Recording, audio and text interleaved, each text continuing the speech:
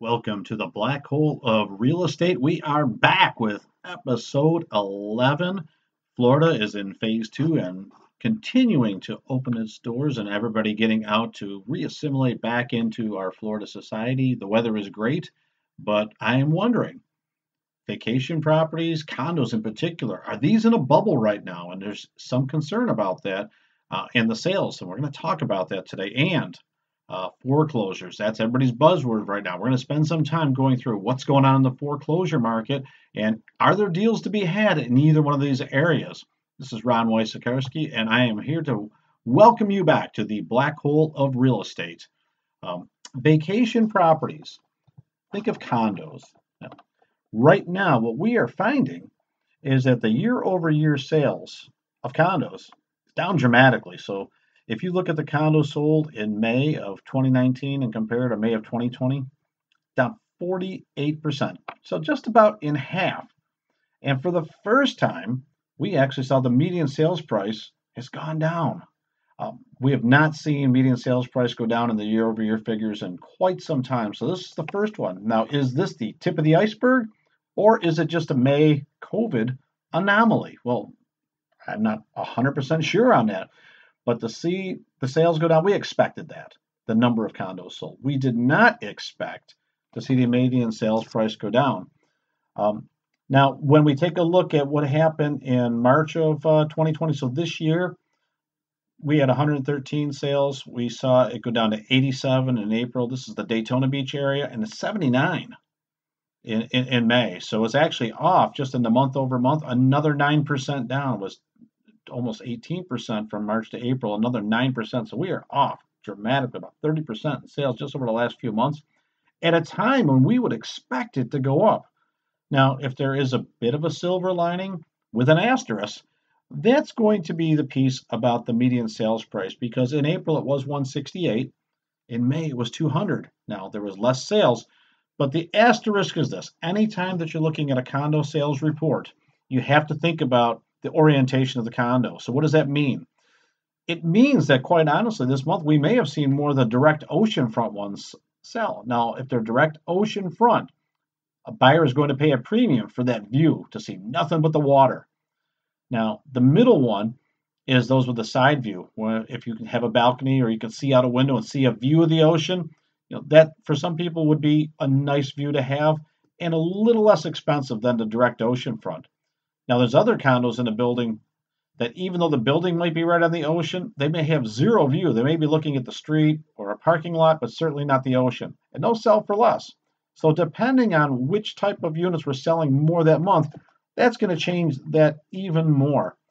We really don't have a statistic parsed that's going to say only oceanfront, only side view, and only street view on there, because even within that, you've got a differentiation in buildings, amenities. Do they have a pool, indoors, outdoors, both, sauna, workout facility, stores, all those things. The real story is that the number of condos selling is down. And we wonder, when is that going to turn around? If you look at the 2019 sales through the month of May and compare it to 2020, you see that the sales are down 15% across the board. That's a lot of condos not being sold. It's the difference between a little over 600 in 2019 being sold and just over 500 in 2020. So about 100 less condos. That's a big, big drop.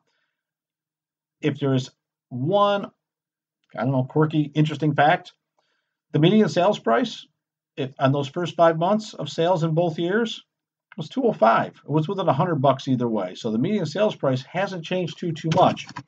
But we did see the first drop off in May of 2020. So I have to wonder, are prices going to soften? And if they are, to be honest with you, 2% it's $2,000 on 100. It's not the sort of drop that people are looking for.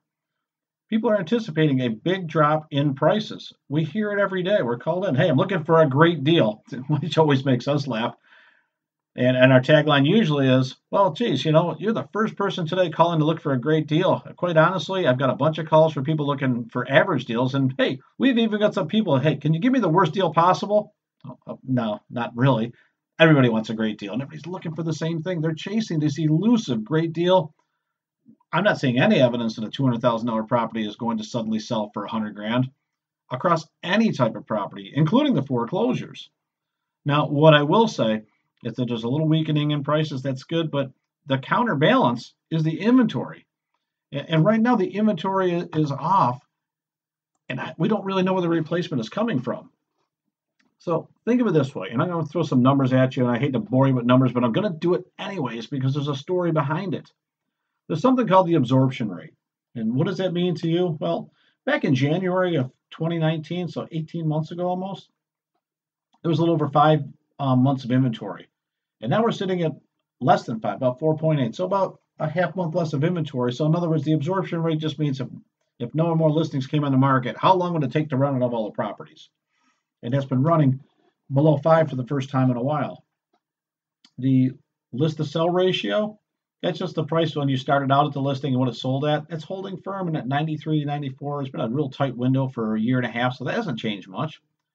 In the days on market, I mean, it was back in January 19, it's hovered in the same window right around 115, 120 now for 18 straight months. So those things haven't changed. The inventory has been super low, and right now we've dipped below total properties available, just under 3,000. It's been hovering just a little above 3,000 for 18 months. So what we're finding is this, and what does this mean to you as someone that's looking to buy or sell? If you're selling, it's taking about the same amount of time it has for the last 18 months. If you're pricing it well, then you're going to get about the same list to sell ratio. The absorption rate's a little bit off because the inventory is getting lower. So if there's some weakness in the market in anticipation of prices going down, this market continues to be different, and this leads to the foreclosure conversation. Interest rates are super low. They're what are they, 3%, somewhere in that range. And there's not a lot of properties on the market. If you think about 2008, which everybody seems to think that we're going back to, and I'm going to tell you we're not. Here's why. In 08, interest rates were more than double what they are today. So money was way more expensive. And inventory was 3 to 4 times what it is today. So there was way more properties available. So it was more expensive and way more to choose from. There was no urgency on the part of the buyers. They can wait and wait and wait, and eventually somebody would capitulate and sell for a price that the buyers were throwing out there. Entirely different right now. There's equity in the homes. There's no pressure of foreclosure to the masses. In 08, I mean, our market saw almost 70% of the properties selling each month, or at least on the market, were in foreclosure or in deed of lieu of foreclosure or a short sale. Now it's less than 5%. It's like 2, maybe 3%. It's a super small amount. So there's no pressure with regard to having all that inventory out there. And there's no pressure because interest rates are super low. The only pressure is that buyers are having a hard time finding what they want because there's so little inventory. So I think, and I know that there's no impetus to make prices change because there's nothing forcing it to change. There's no economic event out there, even despite all this COVID stuff. Nothing has really changed as far as the pricing. It would take a long, long time for this cycle to work itself out, perhaps through downward pressure pricing through foreclosures or something else, because COVID didn't knock real estate on its side. They just paused it. We've talked about that for the last few months. It's going to be more like 9/11. People will pause and they'll slowly come back to the market. And right now, I mean, the buyers, I continue to say it, they act like COVID never happened. So here's where it takes us now. Buyers are fully willing to go out there and look at properties, and quite a few of them are vacant, so they can go out there and transact and buy and get great interest rates, and that's pretty normal for this time of year. But the sellers, they're still hesitant. Let's face it, it's a lot easier to walk in somebody else's house than to let people come into your house. You have some control over who comes into your house when you're listed, but anybody, we don't know if they're sick. They might be concerned about it. They might be immunocompromised. Now, if they live out of an area, that's kind of okay. You just put a sign out there as vacant, no big deal. But if you're living in the house and you got to go in and out the property, at least Florida's opening up right now, but you still got to go someplace and somebody's looking at it. And at least some of the restaurants are open right now, and some of the coffee shops. Things are opening up a little bit. That will help. And as more sellers overcome, that fear, that concern, that inventory will come out there. But the buyers are grabbing it so quickly. I don't believe that we're going to be able to see a whole lot more inventory, come our way to the market anytime soon. And that foreclosure market, well, let's just talk about that. Right now in our market, you would think that there's a ton of foreclosures, but if you think about it, they're aren't a lot of foreclosures on the market right now. I mean, we checked the other day, it was like 30, 40 in the Daytona Beach market, so not a lot. And we have those foreclosure lists ready to go out to anybody who wants to look at them. But the impression would be that there's hundreds or thousands of properties that just flooded on the market with foreclosures because everybody's losing their home. Fact is that a lot of people have the forbearances in place or maybe making their payments. There's equity in the properties. A lot of people were paid through stimulus. So we're not finding that, they talk about 10% of mortgages maybe being in some sort of a foreclosure or forbearance.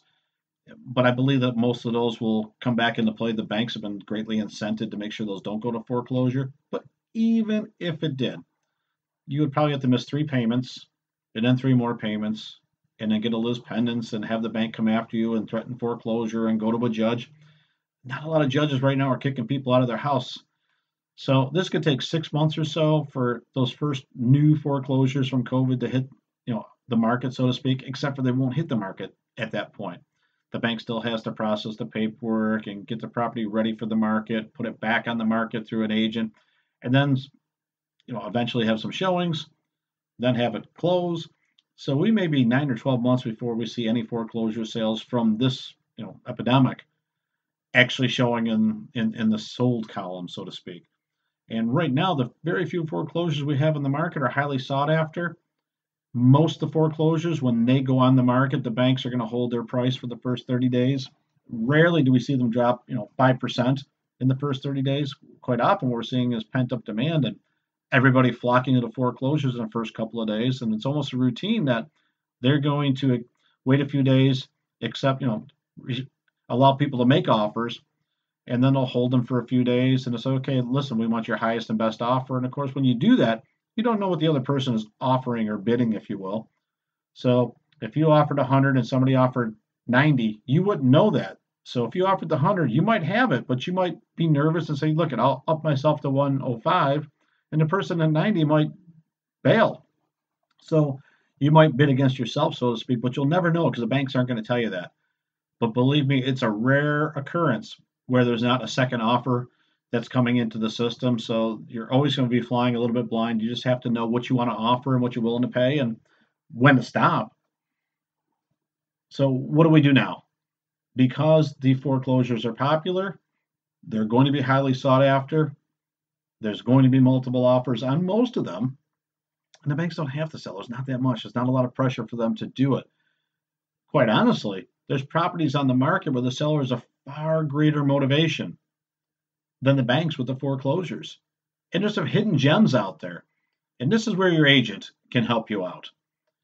If you have an agent who understands the market and has been studying which properties have been out there for a while, or perhaps what's undervalued, maybe somebody just needs cash quickly and they need a certain amount by a certain date, they might price it appropriately to get that property sold in record time and maybe have it close in a few days. And that's where the deals are probably going to be for the next 6 months, is how to find those hidden gems as they're coming on the market or maybe as they're about to come on the market, and insert yourself in that buying process. So if you have cash, cash is king. That's going to help you out get the best possible deal.